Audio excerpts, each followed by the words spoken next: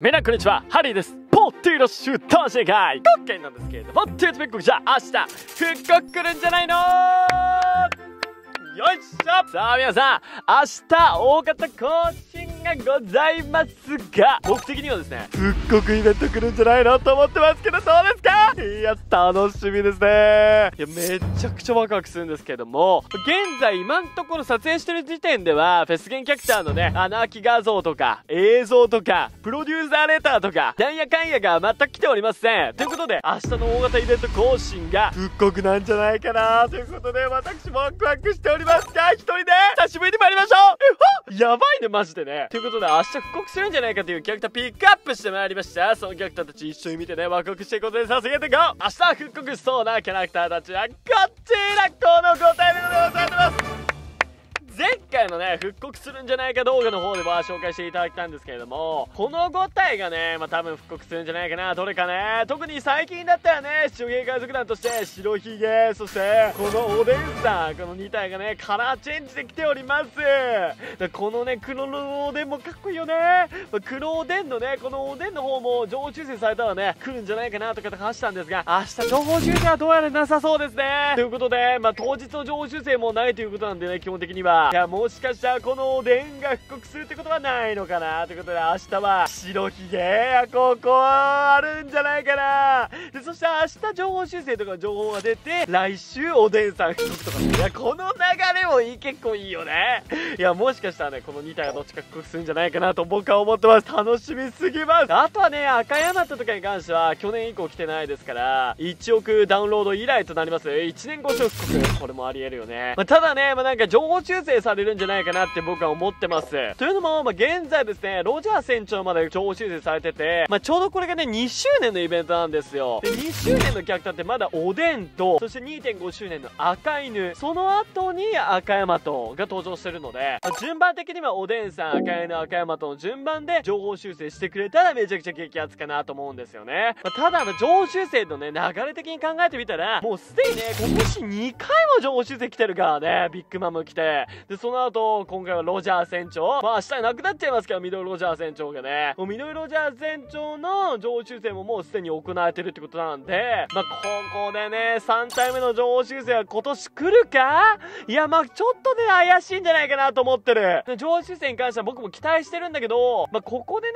情報修正来るよりかは、ちょうどね、来年能力者キラーのキャラクター、黒ひげが登場するんじゃないかっていうことが話題になっているということで、非能力者、活躍できるおでんが、そのタイミングで復刻して情報修正だったらね、めちゃくちゃ流れ的にもいいんじゃないかなと思ってるんで、いや、もしかしたら来年復刻の情報修正の可能性もあり得るかな、個人的にはね。そして、その後だよね、情報修正されたキャラクターたちの中でも、一番期待ができるね、環境を牛耳ったアタッカーですから、このキャラクターが、もしかしたらめちゃくちゃ強くなる可能性もあり得るよね。無敵なんてさ、すぐ最近剥がされちゃうからさ、流星火山からの無敵、この回避なんですけど、これ回避3回なんで、これが6回とかなったら面白いけどね。いや、どんな条件になるか分かりませんが、とにかくね、情報修正されたら強くなるキャラクターの筆頭格でもあるんで、この赤犬も期待したいところでもありますよね。で、そこからの赤ヤマトですから、変のね、この情報修正次第、内容次第では、全然敵武者アタッシュとかもついてもいいんじゃないかなと思ってる性能です。ただ能力者なんでね、能力者キラーの環境が来ちゃったらきついんですけど、非能力者のおでんの方が期待できるということで、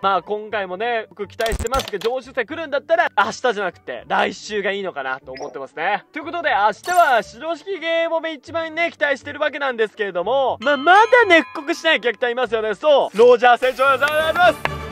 いやー、いつ復刻すんだろうね、このキャラクターね。めちゃくちゃ楽しみじゃない？このキャラクター復刻すんの。やっぱさ、ロジャー船長だよな。現環境1位なわけですよ。白ひげ以降ね、登場したキャラクター、ルセアとか登場してます。そして今回登場したシャンクス、ルッチ。この2体のね、新上位キャラクター登場しても1位は取れませんでした。結局1位だったのはこの、ロジャー船長ゲッター性能ね。やっぱこれ無限大強すぎる、本当に。ということで、このロジャー船長がいつ復刻すんのか、みんな待ちわびてると思いますが、そろそろなんじゃないかなと個人的に思ってますね。去年もね、第3弾の方で、エンマゾロくん、1億ダウンロードで復刻します。第4弾の方が、この赤山とだったんですけど、この第3弾の方でもね、新キャラクターのゾロくんが、初めて復刻してるということで、もしかしたらね、その最後に登場した4周年のゾロくんが復刻してるということで、今回もしかしたら第3弾、明日ロジャー船長、これ可能性としては共通点あるからね、あり得るんじゃないでしょうか。となれば、白ひげとおでんもね、まだ時間があるということで、第5弾までありますから、ここの3体が復刻するっていうなったら気持ちがいいよね。ちょっと復刻の流れ的にはね。流れ的にはおでんの情報修正期待してるんで、僕的にはロジャー船長、白ひげで白ひげ来た時に情報修正の情報交換、おでんさんが最後に復刻、みたいな形が一番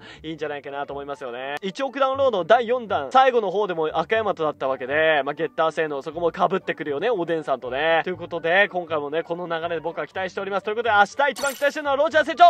いやー、マジで楽しみ。いつ来んでしょうか。これ期待しておきましょう、皆さん。あれ、なんかかけら溜まってるあれ、なんで俺かけら溜まってんだ。上げとくか。ということで、ロジャー船長と、そして明日復刻する可能性があるんじゃないかと考えてます。白ひげ。この2体を使っていきましょう。一緒もお願いします。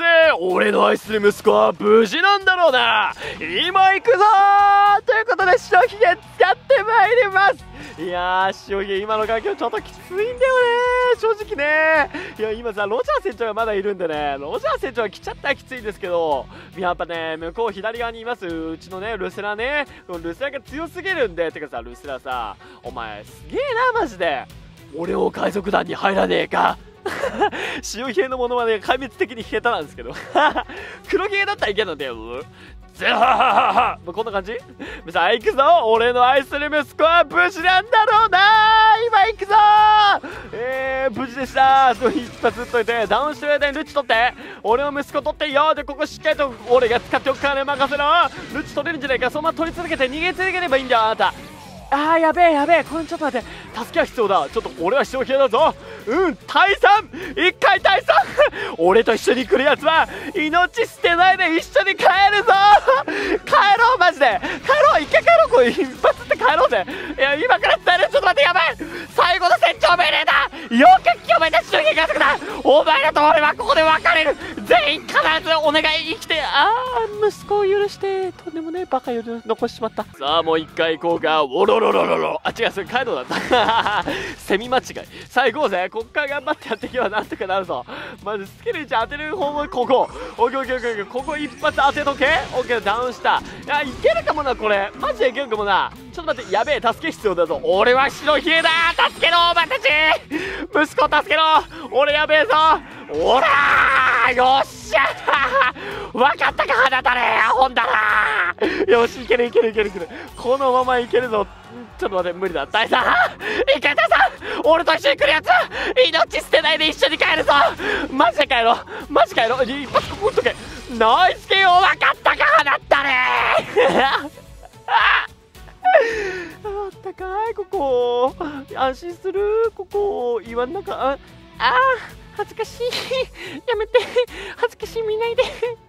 ちょっと選挙見てね。30秒か。やべえな。どうしようかな、これ。よし、分かった。行くぞ。俺の愛する息子は無事なんだろうな。今行くぞ。俺の愛する息子。いや、無理。今から伝えるぞ。成長命令です。最後の成長命令です。よく聞いてください。俺とお前らはここで一緒に戦うぞ。全員必ず生きて、最後は守りきるぞ。よし、これ取ったら勝ちなんだよねか。よし、ルッチ。お前は、俺の息子になれ。ガハハハ、行くぞお前たち。俺が今から宝を奪い取ってやるからな。ロジャーの真似が壊滅的に下手くそなんだよな。もうロジャーね、とにかくね、今の環境最強なんで取り切るしかないですね。頑張って取り切って、もうガンガン3、4攻めていくみたいな、そんな感じ。はい、これ詰めていきましょうか。はい、オッケー。もうこれ5-4だな。5-4攻めるのが一番いいな。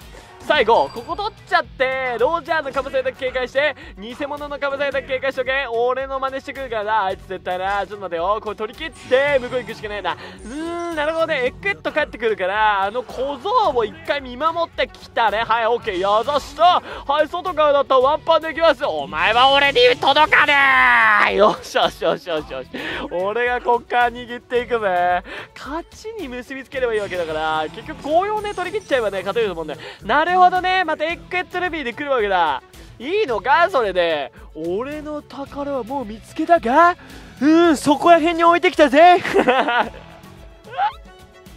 なんか小枝みたいな言い方して小石みたいなね。あ、やばい、中入っちゃった。ミスったー。まあいいや、吹っ飛ばしとけ。最悪のさえつけてるからね、結構吹っ飛ばせるんですけど。待って、回避。うわー、間に合わなかったか。やるな、なかなか。未来の海賊を認定してあげるね。これ逃げるでしょお前。逃げてちゃ海賊王になんねえぞー。かまされきた。偽物。よし。これ取り切っちゃって無理か。オッケー、ナイスダウンではあるが、これ逃げちゃって会議偽物。よし、これ逃げちゃう前に逃げて、オッケーで一回振ってますよ。はいバビーン。オッケー買い替えて、これ逃げれってここしっかりと取っちゃった方がいいよね。はい、5-4攻め強すぎる。はい、お前たちは俺に届かねえぞ。赤っ腹こそ。よし。おい、ここ待って、エッグエットルビーはまずいな。エッグエットルビー一回倒させて中やってくれるさ。入ったら KO できる。返してたいいとこ取られた。ちょっと待って、来るよ。ルーパスってごめん、突っ込めたなよし、逃げて。いや、大丈夫。オーケー、耐久。一回ダウンしろ。お前そうダウンしろ。どうするこれは。一回逃げよっか。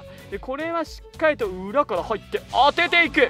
うまい、よく逃げた。で、これ逃げちゃってで、気絶入んねえからすぐルーパス来る。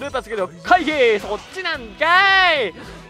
バビーンと。オッケー。ここはしっかりと中入っとけ。中入ってくれば大丈夫だよ。こっちシャンクス来たか。これ5通り無理だな。まあね、5-4攻めしてるからこれ勝てるっしょ。一丁いっとけ。帰ってはい、握り切った。勝ちですよ。吹っ飛ばされるな。オッケー。ただこれを勝利は勝ちました。ブザービート決めようぜみんな。はい、俺が海賊王だぜ。ざした